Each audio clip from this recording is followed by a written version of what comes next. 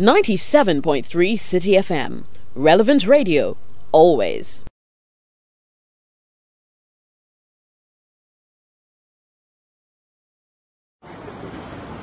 My name is Rabiu Al-Hassan and I report for Citi FM.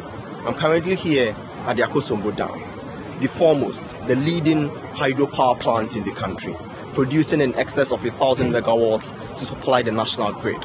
I'm here and the information I have gathered is that the water levels in the dam have reached a point where there will be the need for a shutdown of 3 turbines of the dam.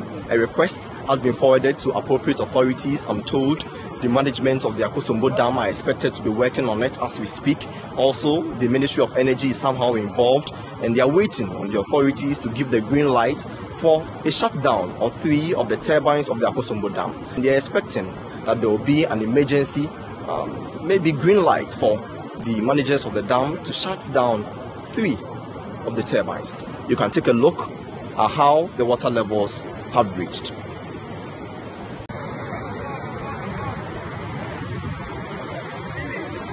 .3 Citi FM.